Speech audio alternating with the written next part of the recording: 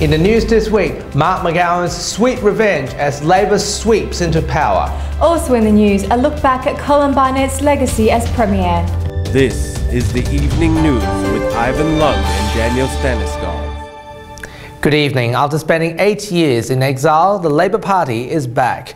Leader Mark McGowan reaches the pinnacle of his political career by becoming the Premier after winning the state election. For the Liberal Party, Colin Barnett's defeat means more trouble for Malcolm Turnbull. WAMN News is out in full force on election night, and Cassandra Elliott begins our coverage. Labour leader Mark McGowan, an overnight sensation, 23 years in the making. He has a political career spanning over 2 decades, and on Saturday night he entered the history books as he was announced as the 30th Premier for WA. I love this place. It's done more for me than I can ever repay. We love you. I came here 27 years ago in my Corolla across the Nullarbor.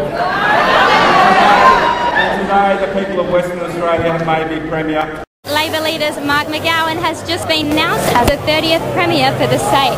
Celebrations are in full swing here at Labor HQ, and they're sure to keep going until he's sworn in. Today, West Australians voted for hope and opportunity over desperation and division. Today, we showed we're a state of decency and intelligence. Meanwhile, Colin Barnett addressed the state with his concession speech shortly after the announcement for Labor's win. Those Liberal members of Parliament who have lost their seat, my heart goes out to you. In a campaign you put every effort into it, and to your families and your staff and all those affected. Politics is a brutal, harsh business.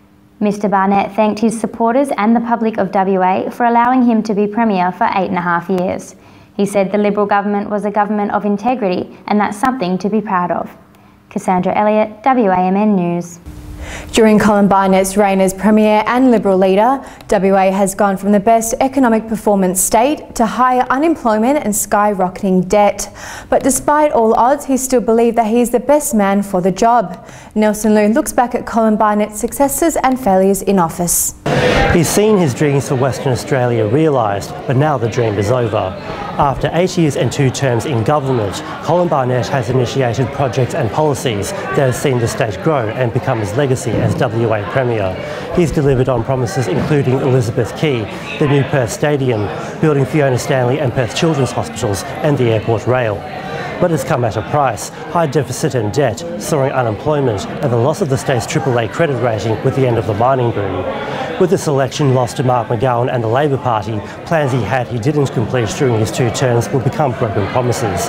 The Liberals' loss will make way for the new Labor Party plans for WA. I made some commitments, some to myself and some I made publicly. The one I made to myself was that I would give it my best shot. Now maybe that wasn't good enough, but I assure you I have given it my best shot. Colin Barnett has claimed he achieved more than he imagined, and he's thankful that he's had the opportunity. And now he walks away as WA Premier for the final time. Nelson Liu, WAMN News. This election is dramatic yet historic, as it looks like the largest swing against an incumbent ruling party in West Australian politics. Andrew Fuster has the numbers.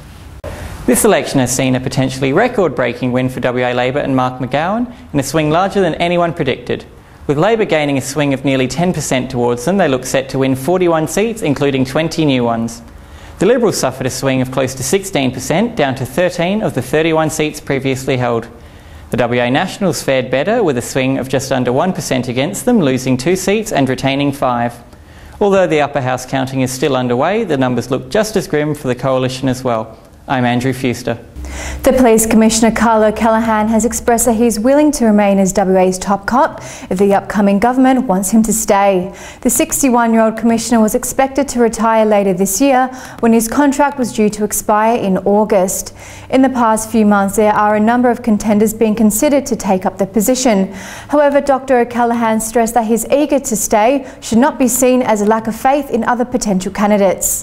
ABC's Managing Director Michelle Guthrie has warned that all programs and formats will be up for review following the recent announcements of further cuts to the public broadcaster. The ABC is set to undergo a major restructure of the organisation, including 200 job cuts in management, content roles and support services. The MEAA president is cautioned about the cuts. what does it mean when management is gutted? You know, in a lot of cases it means experience, and in the journalism game we're losing a great deal of experience in terms of people who simply have significant years in the industry. At least 2 people are dead after a demonstration showdown in Seoul following the impeachment of South Korea President Park Geun-hye. Angry crowds gathered outside the court as the judges upheld Parliament's decision of impeachment due to Ms Park's role in the corruption scandal. She became the first president to be removed from office. She has lost legal immunity and may face charges.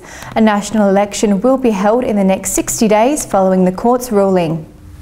And finally this week, historic Chinese stage drama The Empress of China will conclude its final international performance in Perth. The stage performance was based on the historic tale in Tang Dynasty, given that there were only 2 emperors ever ruled the land in China's history.